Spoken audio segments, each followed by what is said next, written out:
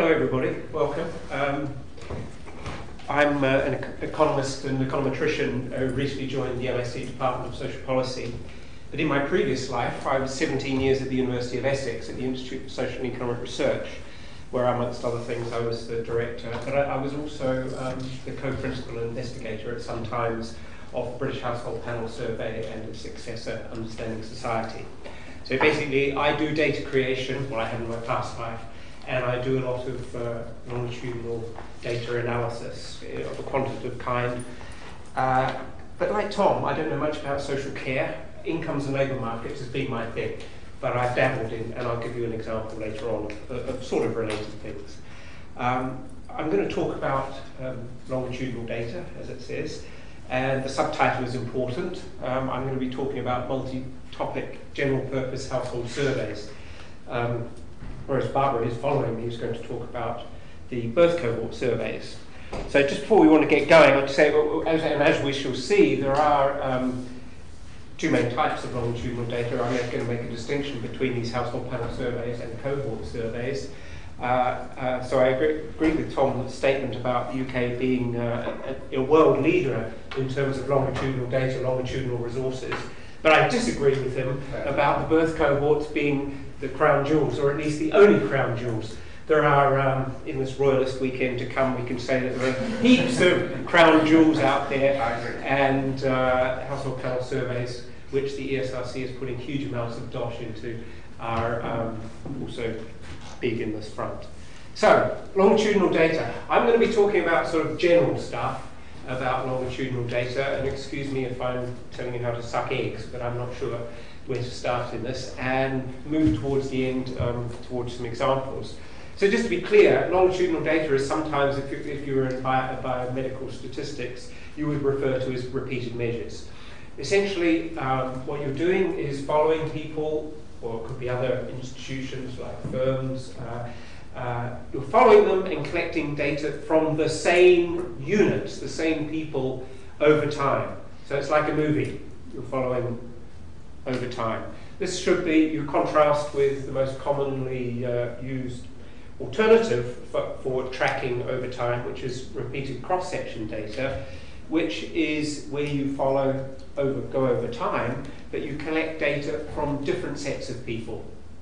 So an example of the poverty statistics that come out every year in the Family Resources Survey, that the Family Resources Survey is essentially a survey that collects data from different sets of people last year from the set of people who are surveyed this year. Longitudinal data, you take a group of people and follow them over time. The same people, repeatedly. Okay, so for example, if you wanted to study income changes associated with changes in individuals' disability status, and this is the example I'll consider later on, doing it with longitudinal data, you take a sample of people, for example, who move from being non-disabled to disabled and look at what's happening to their income and other sorts of characteristics. So the focus is on tracking the same set of people over time. This is not the same as doing it with repeated cross-section data, where you might have the average income of the people, all the people who are not disabled in one year, and you compare that with the incomes of people who are disabled in the same or some later year. So there's a really key basic difference. So I'm going to talk basically about the rationales for longitudinal data and research, give you an introduction to design, but won't say much about cohorts. That's my successor's discussion, and then focus on household panels. Do stop me at any time, otherwise I'll just rabbit on. Okay, so why might you think about using longitudinal data? Lots of reasons, and people draw upon various ones in different contexts. The first several are very descriptive ones, just in a sense learning more about how the world is before trying to understand it and do something about it. People talk about the differences between net change and gross change. Basically it's saying cross-sectional rates of something, so the proportion of people who are unemployed in this year and last year, doesn't tell you anything about who's moving into or out of unemployment or disability status or whatever. So net changes are basically what you see are the rates in any given year. Gross change is telling also about the flows. So And the advantages about the flows is, of course, once you've got the flows, you can also work out what's happening to the proportions. So that's the first bit. The second thing is that many aspects that we're interested about life are actually defined in an inherently longitudinal sense. So an example might be poverty persistence. So how long are people poor, whether people are stuck in poverty, or welfare dependence, to take a more topical example. The notion of dependence is something that requires time, the process of unfolding of time, to actually define the concept, unlike an unemployment rate in a particular year or a particular point in time, which is inherently cross-sectional. And then you can expand that. You can, with longitudinal data, you can take spell-based perspectives. You can not just say how much or how many at a particular point in time. You can take people in a particular state and see how long they're in there, and what are the factors associated with entry, factors associated with exit, and how that relates to how long they've been in the state. Then moving on to understanding and trying to model these things, one of the advantages of longitudinal data is that the fact is that you've got repeated observations on the same individuals. And that allows you, in a broad sense, to control for unobserved differences. So there is stuff that you don't know about people. You may have a very rich set of characteristics in these longitudinal data sets, but there's some things you may never actually manage to measure, either because it's unobservable or because it's unobserved. But essentially, over time, you can, if those things are fixed over time, then you can difference them out by taking the using the repeated observations. And if you're familiar with these sort of things, I'm talking about what economists would refer to as fixed or random effects models. So this is getting us closer and closer to causal models of understanding. And of course, the pure fact of having longitudinal data, you've got temporal ordering, and that helps as well in terms of the causal stories. So there are lots of different sorts of data and designs out there. I'm going to be talking mostly about surveys, in fact, panels, and I'll explain what I mean by that shortly.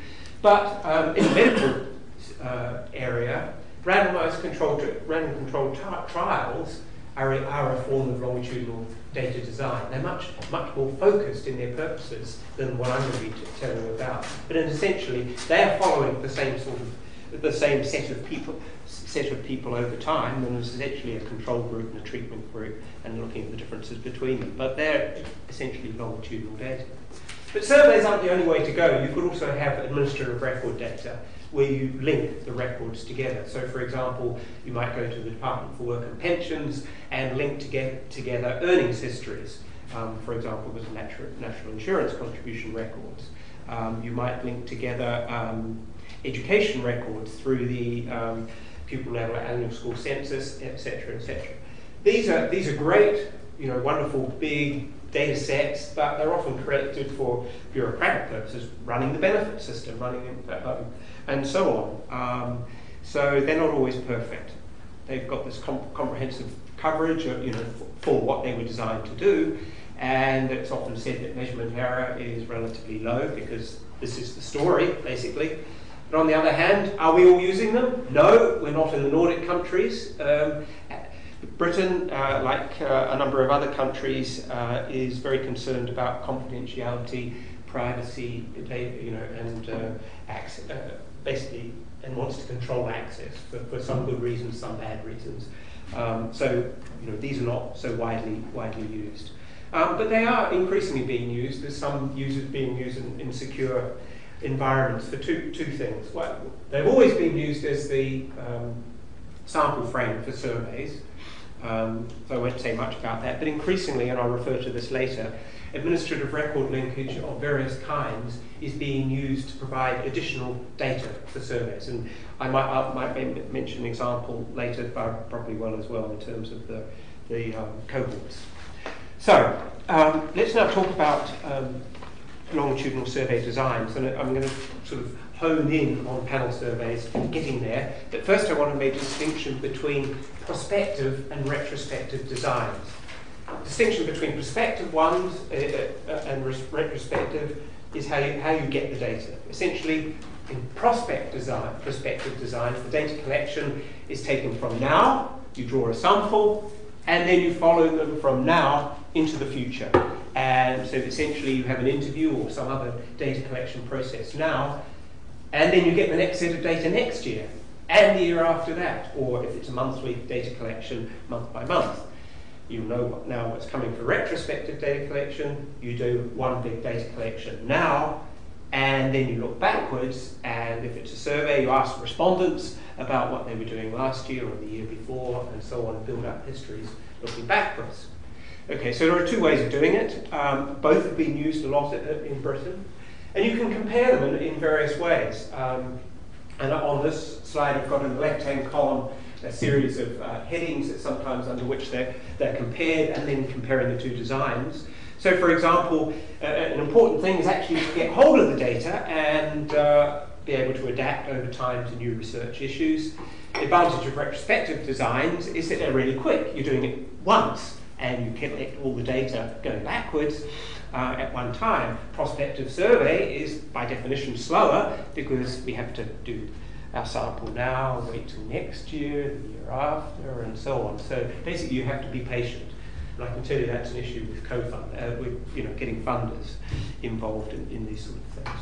Cost associated with what I've just been telling you about. Other things being equal, prospective design can be often costlier simply because you have to maintain the sample, track them over time, and so on. Narrative consistency. This is where I'm referring to longitudinal history data. We want to collect it. If you ask somebody in a retrospective survey what you were doing at particular times in their life, you can set up various calendars and so on, and in a sense force people to reconcile their stories while you've got them there in front of you. Now, that's not quite so easy in a prospective design, simply because you don't see, it's a year before you, or 6 months before you come back to the same people. So getting people's stories consistent is a bit more complicated. Of course, then there is potential issues about bias. Recall bias is an issue that's often raised in terms of retrospective surveys. Ask yourself how much you earned last year. Got a good idea? Well, you've probably got a rough idea.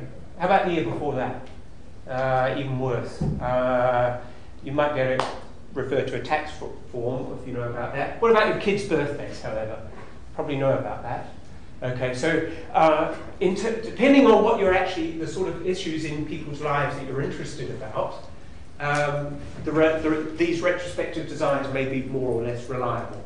But it's because we're interested in things like earnings, details of employment, and so on. That is why we typically rely on prospective designs, so we get this repeated measurement and so on, and not relying on recall.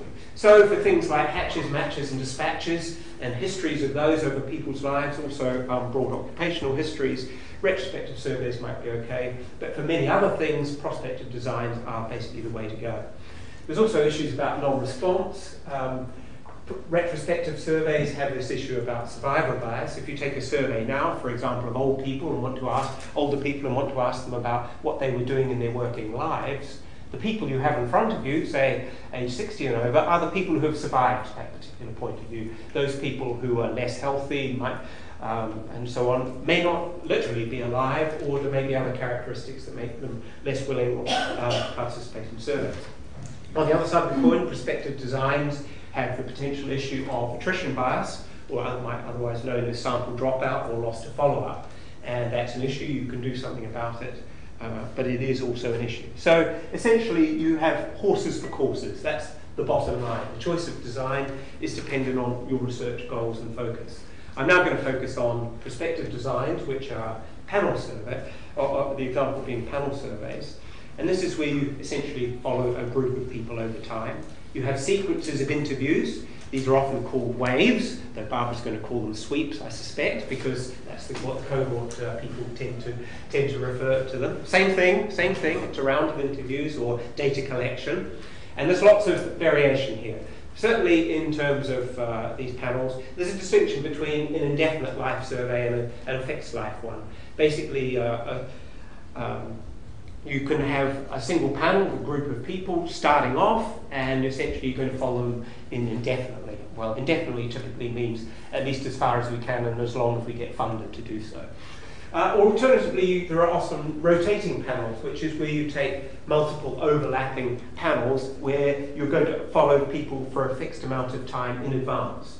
The main example of that in Britain is the labour force survey, where there are quarterly interviews with a group of people, but in each quarter there is a new sample started. People are followed for 5 sweeps, 5 waves each quarter, but there's an overlapping sample. So at any given quarter you have a very big cross-sectional sample which is built out of overlapping cohorts. The other distinction is about the sampling unit and the population which the survey aims to represent. And a big distinction here is whether the focus is entirely at the individual level or on individuals within their household context.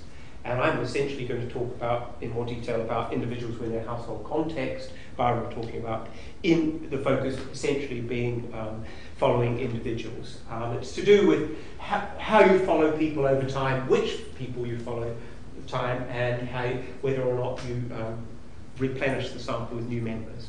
And of course, there's you can classify the surveys according to the sorts of information that you collect. Although I made this distinction between retrospective and prospective designs earlier, in fact, most household panels, and including the ones I'm going to talk about later, also have long retrospective aspects in there as well. Basically, it's because these things, things like work histories and so on, are of intrinsic importance, and I can tell you that it's also a way of having longitudinal data quickly so you can deliver some longitudinal information to funders. It may sound a bit of a joke, but it's true. Okay, examples of panel surveys. I won't talk about birth cohort surveys, but there are the cohort surveys, but I just point out that there are not only birth cohort surveys, but there are surveys of young people. There are also surveys of older people that are around there, particularly important. And just to remind you too that it's not just the social sciences, and there's also lots of other social experiments out there, and increasingly in Britain, programme evaluations of things like the New Deal for low parents, Sure Start. There are evaluations of these being based on cohort designs, where the focus is on the individual. Rotating and perpetual panel surveys, on the other hand, are following individuals in their household context. I've mentioned the labour force survey, and I'm going to talk about now a perpetual designs, these household panel surveys. Essentially, they're designed in a particular way to maintain representativeness of the sample population over an extended period of time. Mostly these are interested in the private household population of a particular country, so individuals who constitute the private household population. So I have to say straight up that misses out the very small fraction of the population who are homeless, for example, because they're not in the private household population.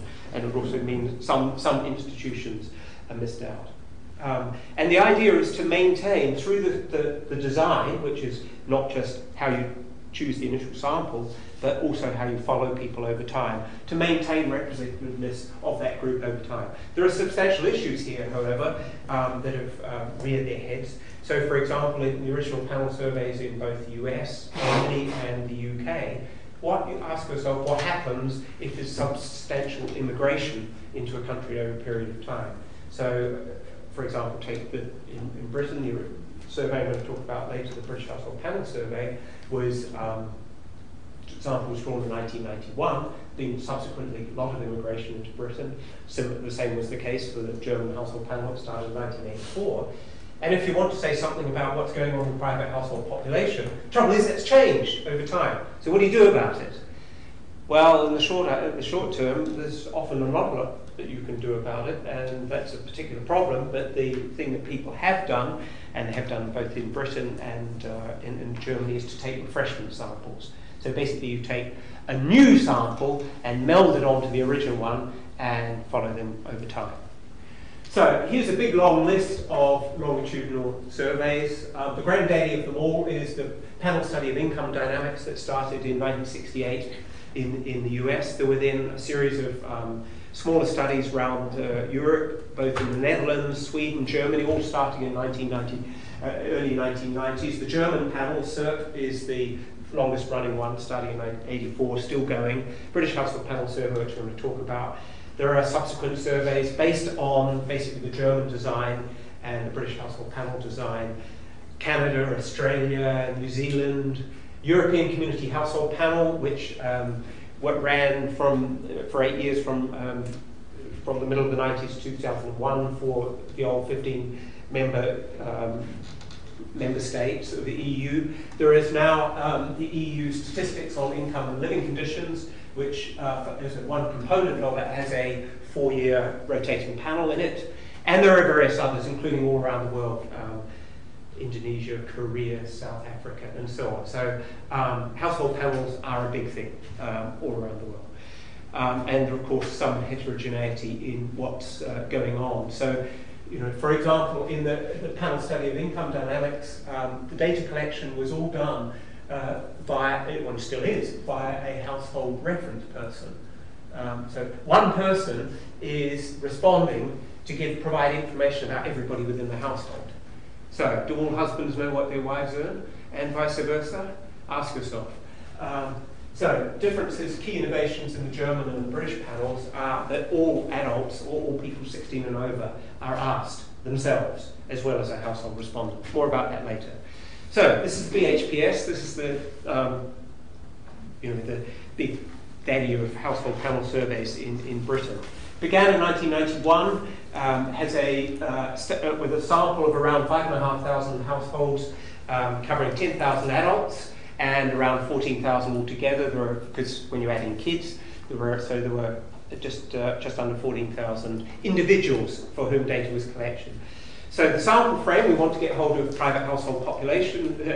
Private household population. So, like major surveys in Britain, the postal address file is used for the sampling frame.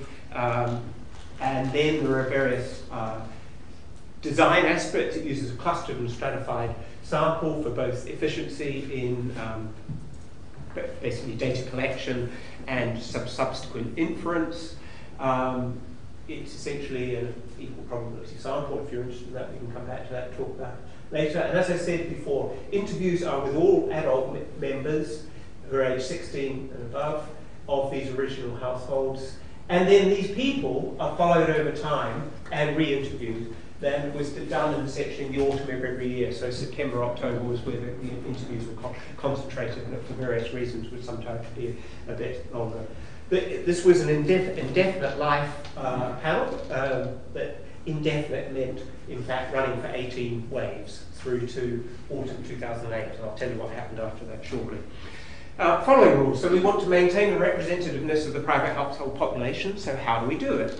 So basically, you get you follow people within the survey in the same way in which the population reproduces itself.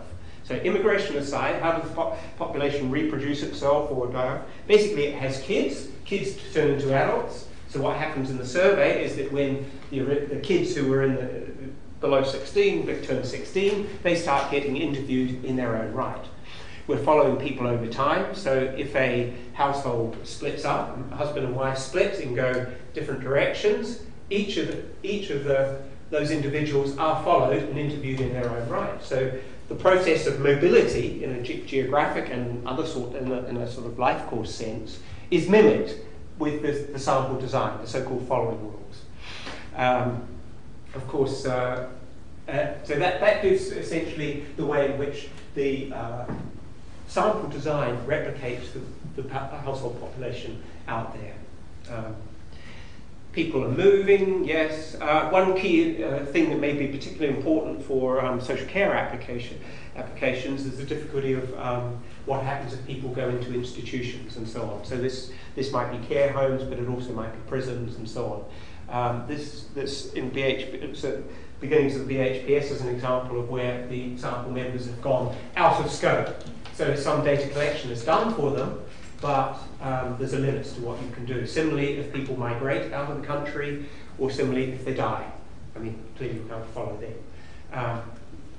Say that it's not entirely only a joke or a bad joke, but the point is that you can actually collect quite a lot of information from administrative record, registration data about people who've died, so you can link that information in. So there is some stuff that you can say.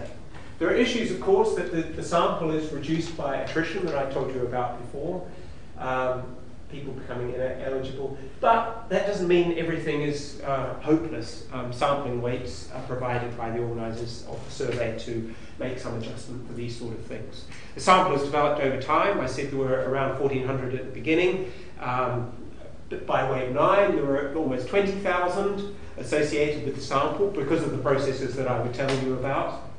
And then with these, in fact, there were additional samples. So here's another example with the BHPS about how you adapt to change over time and new interests. Of course, we know during the 90s, particular interest in devolution in Britain, and associated with that, there were a series of new samples added on to the BHPS, so around 1997 and thereafter for Scotland and Wales, and then Northern Ireland said, I want to be in too, and they were. Okay, so that basically means that there are now larger samples for these particular groups, and you can do some regional breakdowns. You might wonder about response rates. Well, the response rates at the beginning of the BHPS correspond quite well with the same general purpose surveys that are around at the time. So, for example, the Family Expenditure Survey, what is now the Family Resources Survey, and so on. So around 2/3 of eligible households give complete interviews, more if you take into account incomplete interviews, and so on. But what happens going on thereafter? Like most longitudinal surveys, you lose the most at the beginning, so you lose just over 10% in the first year. But the wave response rate thereafter, through to around wave 18, is only about 5% a year. So response is pretty damn good in this case. There is, of course, people don't provide perfect information or complete information at every wave. There is an issue of non-response. It varies a lot depending on what you're asking people about. If you ask them what their age and sex is, you get pretty reliable information. If you ask them what their income is, particularly if they're self-employed, less reliable, and also people may give just simply either not know or be less willing to give a response. So there is stuff in that provided by the data producers, imputed values and so on. So it's not entirely hopeless. Data are collected in lots of different ways. Essentially there's an interview, but there is information collected about the household itself, because remember we're interested in the household context. So there is a household question, there are individual questions, self-completion questions about attitudes and values, and so on. And there's actually a young people's questionnaire for those aged 11 to 15. And corresponding to each of these questions, there's essentially a short interview, 10 to 15 minutes, with a household reference person collecting stuff about the household as a whole and their housing. Each adult respondent provides information, and kids and so on. Personal interviews, it started off using pen and paper. Computer-assisted stuff was added later on. Okay, this is why the survey is not focused on social care. Basically, it does lots of things, covers lots of topics, lots of purposes. Covers everything from demography of individuals and households, education and training, health and caring, labour force participation, attitudes and values, income and wealth, housing and consumption. And the good thing about it is it's not just that it has information about each of them, is that you can look at these life course events in parallel at the same time. And that's the whole point. I'll skip that. I'll skip that. I'll skip that. Okay, so here's information about we can get loads more documentation and stuff, and you'll see this in the slides that get left behind today. There's extra data. Okay, so understanding society. BHPS had basically run its course by the end of the 1980s. Some dissatisfaction with issues of the sort that I was talking about. Couldn't cover immigration issues, couldn't cover ethnic minorities and other small groups and so on. So essentially a big new opportunity came along to have a new survey, and this is Understanding Society. Terrible name, but that's what it is. Basically, it's very big, and it also incorporates the BHPS. It started interviews in 2009. It's run from the same place as the BHPS. It got money from the Large Facilities Capital Fund, which is essentially a big science fund that usually buys telescopes, Arctic research ships, and things like that. But somebody had an inspired idea to fund Social Science Survey. It's a resource, after all. Funding also comes from ESRC and government department co-funders, and the whole idea is to expand the scope, be much more ambitious. And it's the largest single investment in academic social research. So bigger than any of the both cohorts so far, but may not be as big as the next both cohorts. So to give you an idea, large numbers, 100,000 individuals in 40,000 households. Okay, so that's, depending on how you do it, about 3 times bigger than the BHPS. Lots of different samples. General purpose sample, there's an ethnic minority booth sample, there's an innovation panel for methodological work, and the BHPS sample is tracked along. So there is now, the Wave 19 of the BHPS is now in Understanding Society. So if you've got many sample numbers, you can look at small size groups in great interest. Disabled people, regional and sub-regional variation, particular events, and so on. New content, as I said, ethnic minorities. Biomedical data is now included, including physical measures. So instead of just asking people how tall they are and how heavy they are, there are physical measures, and fluids are taken. So DNA is being collected by blood.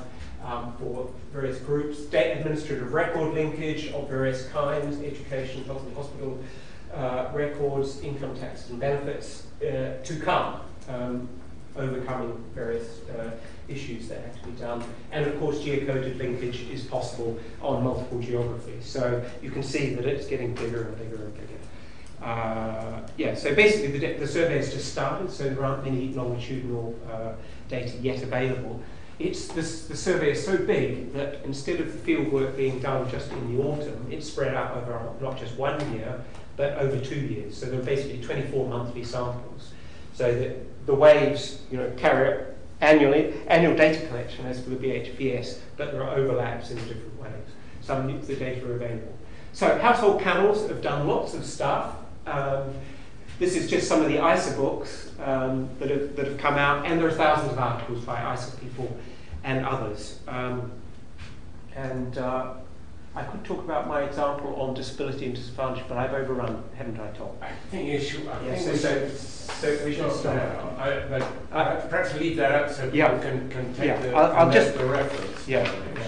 I'll just give you. Well, they'll get the copy of the slides. But I think just to give people a chance before they get another note from Barbara I'll just give 1 second on the context.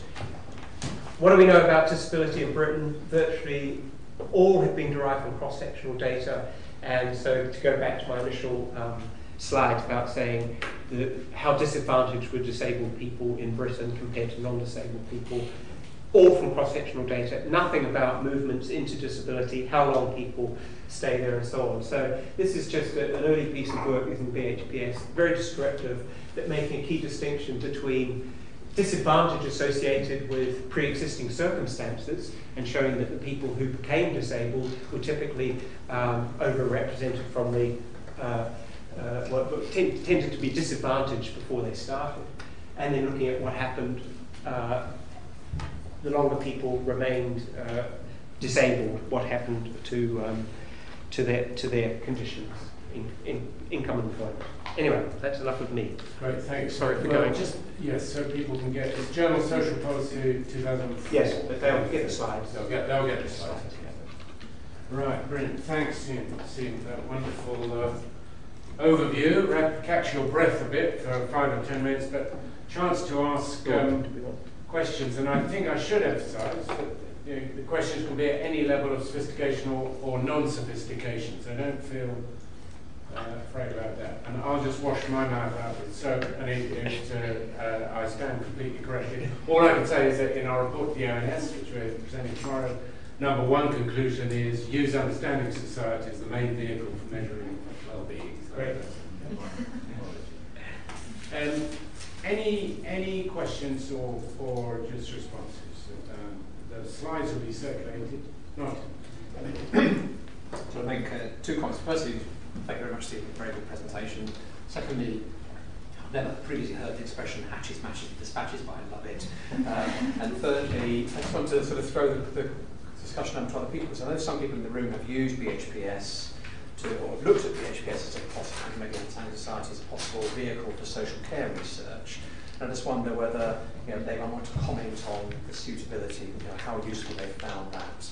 So people that have got, I mean, Raphael probably knows a bit, but I don't want to put people on the spot.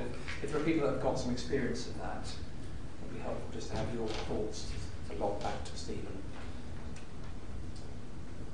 Nobody wants to? No? Okay. I just wondered, because in your question said that there's health and caring is included as a dimension. And that sort of alerted me to the possibility there might be some social care. I guess it would depend what you think, what counts as social care, and I'm ignorant about that.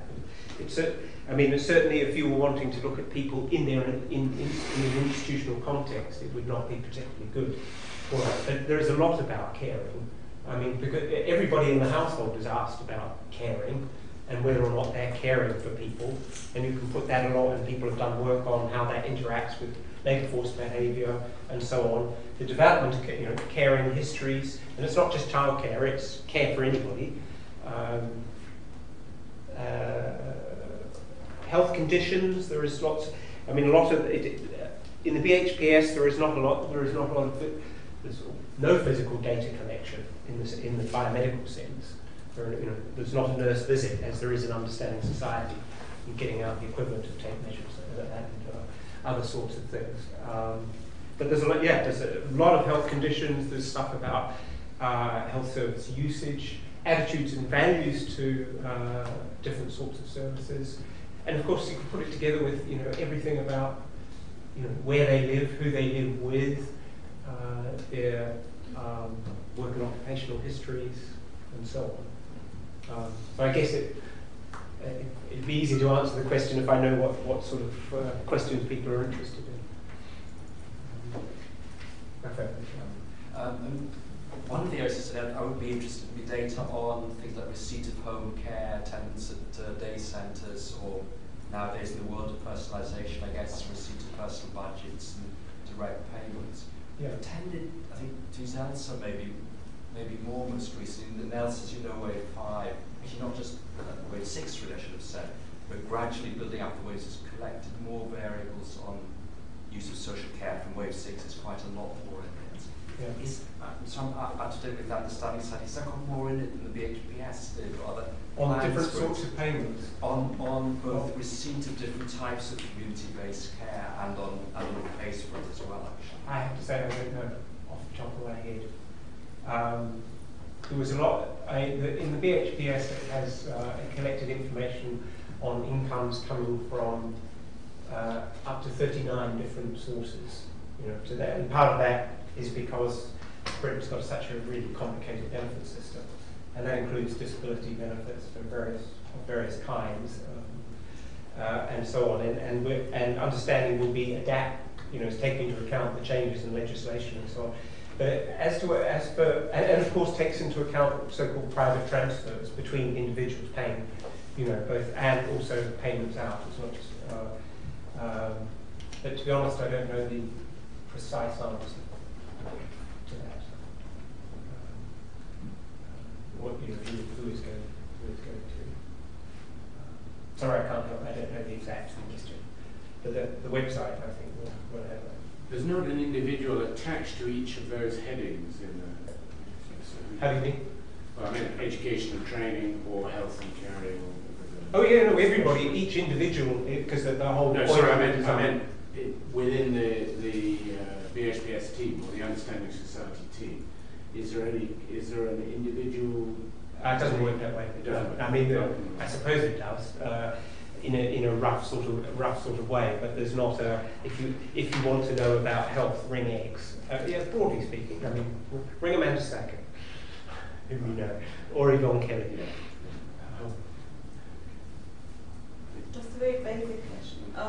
From what time onwards do you actually call something a longitudinal study? I mean, like how long does it have to be? 2 years. Repeated observations. You get repeats after. Even with every year. Yeah. Harvey Goldstein from Plask would say all you need is them being in one class in a school at one point and the next class at another point, so much less than a year. I mean, obviously, if it partly depends what you're interested in doing. Well, if you're only looking at a transition at a particular point in time, you only need 2 observations. But if you want to be more ambitious about doing things like controlling for unobserved differences, the more that you observe the people over time, the more that their behaviour will reveal what that unobserved thing is that might be affecting behaviour. Can I ask one other question? Yeah. For developing countries, I mean, like if you would actually think of applying household surveys in South Africa, as you said, like that has been done, you would almost, I mean, has it been used to almost manipulate policy in a way, because you would miss all the townships or the population? I mean, probably you would miss a huge. Well, I have to be careful because I'm not an expert on this, but the South African survey to which I'm referring is, I'm sure it's done its best in terms of population coverage. Including, issues of sort of what you count as a home or homelessness, it clearly becomes more important, and in a society in which there's a huge amount of internal migration becomes an issue for following rules. But I mean, the survey people know this, and so and a lot of these flows are seasonal, so there's something you can do about it. And then you also use innovative. You adapt the design to try and take account of this by relying on other people in the household to say where other people have gone. I mean, you can't run exactly the same design everywhere.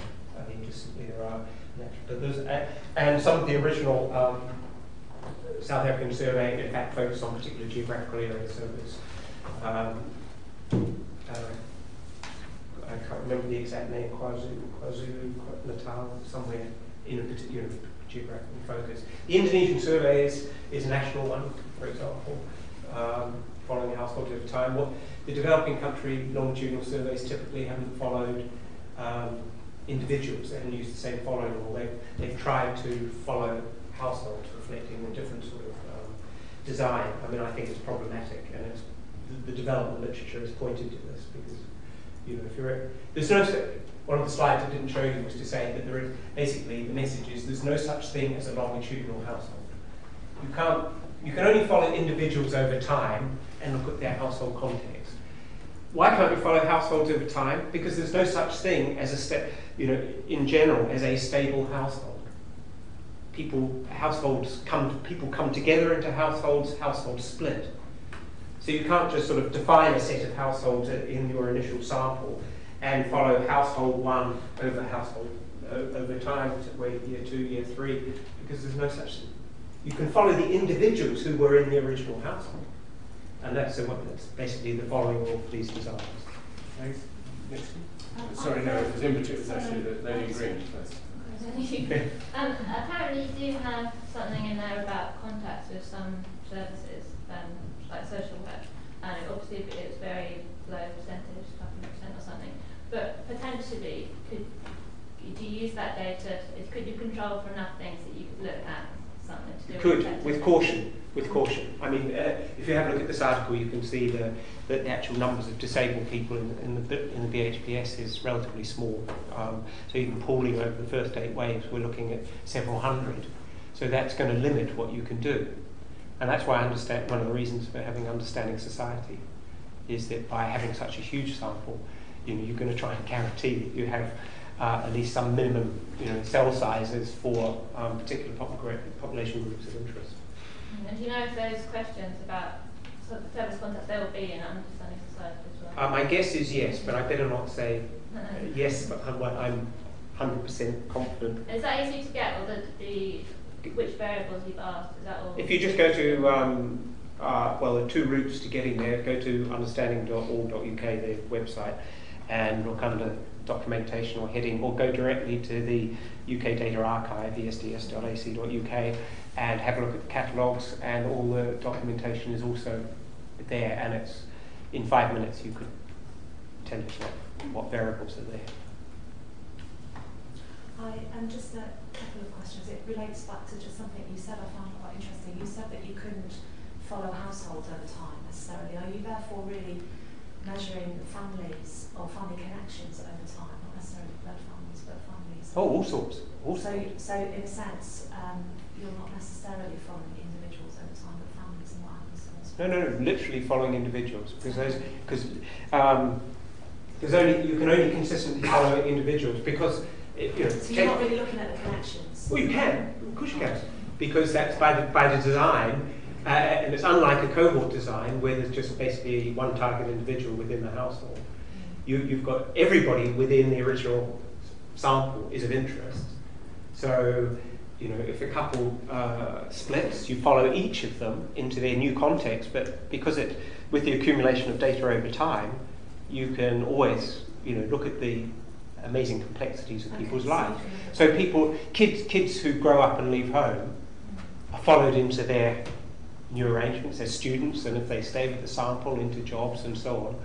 And if they marry, so somebody joins them in a new household, their new partner is also interviewed, and we get information about them. If they have a kid, that kid becomes part of the sample, and and so on it reproduces. So it is really about the household context and the relation. There is very detailed information about how, family and household demographies. There's a wonderful file called the alt ego file, which tells you the relationship in each household, for example, of everybody to everybody else. So you're actually looking at social networks as well. Okay, that's fine. Well, within households and families, not social networks in the sense of local communities and other sorts of things. Though there are questions that have been used to look at these things where people are asked who their best friends are. Okay. Three best friends, and etc. And just with the new sort of super duper survey, you're looking at ethnic minorities, and how are you categorising those? Are you looking, are you looking at every single different ethnic minority in the UK? Good point. In the ethnic minority boost sample focuses on the five of greatest interest, and don't tell me to say exactly. So the five of greatest interest to who? Well, in terms of relative numbers and in terms of some. So let me try this and see how many I get to. So Afro-Caribbean, Chinese, Indian, Bangladeshi, Black African. Might be Yeah, did I say that? Indian, Pakistan, Bangladesh. Yeah, so Indian subcontinent and so on. So those are the main ones. But of course, in the main population sample, people's ethnicity is also collected. So there's basic. So there's not only the white majority in the national comparison sample, but also other, all sorts of minorities. There's collection of in the boost sample, lots of collection about where people were born, particularly if it was outside the UK. In fact, where their grandparents were born, and all sorts of details. So again, sort of social networks of a different kind where they were educated. Nice. One last one, and then we should move on to God. Just in relation to that, I was just wondering what sort of immigration status people needed to have to be part of the sample, and if somebody was living with another person that was sort of an illegal immigrant or something, is the person's sort of rights safeguarded there, or could them coming into contact with the survey sort of prove a liability? So there's two questions, really, essentially. One is whether or not are they eligible people, so are illegal migrants eligible to be sampled in the sample design sense? Answer, yes. It's a sample of the UK private household population, so if they are living in a private household, when the interviewer shows up, they're in. Okay, there are problems subsequently in following them over time, trying to find them the next year, because of their status now, that makes it difficult. They may have moved on for various reasons.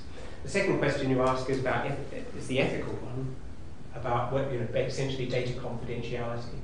And there is a complete data confidentiality. This has nothing to do with the government, or no information is ever passed on to, the whatever it's called, the border force now.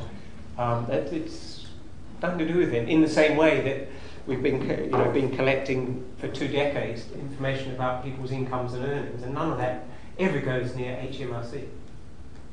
I mean, it's those ethics issues. This is the survey is introduced as a survey run by the University of Essex, broadly, and there are various ethics, stuff that go with it. All the physical measure stuff that I refer to and collection of blood, etc., has been through the various relevant medical ethical committees and so on and so on.